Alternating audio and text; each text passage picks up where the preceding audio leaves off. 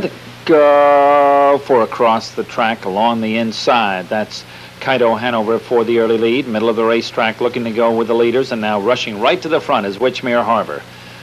Followed up on the inside by Windshield Wiper as they go into the turn. Also looking to go up is Jorge Hanover on the outside. Moving up from third along the rail and fourth is Kaido Hanover, quickly joined from the outside. As they move off the turn by Crafty Rival, they go the quarter in 29 and 3, come past the stands. Going to the top, that's Jorge Hanover. Along the rail and second is Windshield Wiper. Rushing up to challenge comes Crafty Rival, gets to the front. Jorge Hanover is second. Windshield Wiper is third. Moving in fourth, Witchmere Harbor. The gap is 3. Back to Kaido Hanover, and on a rush up goes Flash Lobel. Followed up to the outside as they move the turn by Sir William S.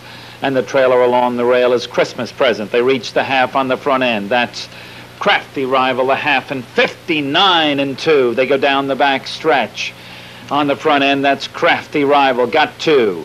Second, Jorge Hanover, another 2.5 to Windshield Wiper midway through the back stretch. Then it's Witchmere Harbor in fourth. Together in fifth and sixth are Flash Lobel. And now on a move up for the leader goes Windshield Wiper. Flash Lobel is joined from the inside by Kaido Hanover. Then it's Sir William S. and Christmas Present. 3/4 in 130 flat.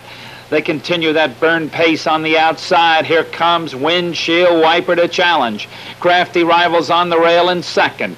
Tucked in along the rail is Jorge Hanover in third. Witchmere Harbor staying in fourth as they turn home.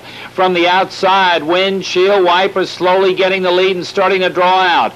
Followed by teammate Jorge Hanover closing in for second with Crafty Rival. It's Windshield Wiper in the deep stretch.